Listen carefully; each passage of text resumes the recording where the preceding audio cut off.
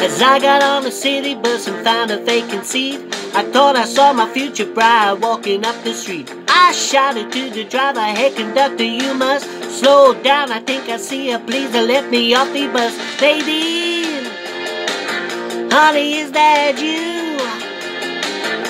Whoa, Nadine, honey, is that you? Seems like every time I see you, darling, you up to something new. I saw her from the corner and she turned and double back. She started walking towards a coffee-colored Cadillac. I pushed into the crowd to get to where she's at.